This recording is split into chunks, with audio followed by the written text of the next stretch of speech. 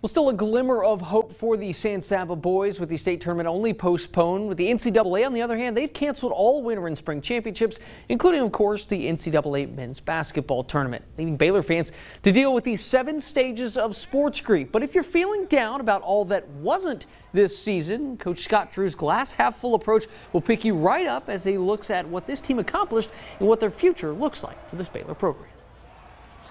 You see what we were able to achieve, and it's kind of like anything you do in sports. If you lift 225, the goal is now 230. If you run a mile in 6 minutes, maybe in my case 8 or 9, the goal is always 7 or 8. It's always less. And for us in basketball, it's do more. So we had a historic year this year. What more can we do next year? And what other record books or what other history can this group make? And hopefully this group all returns with the same hunger and desire.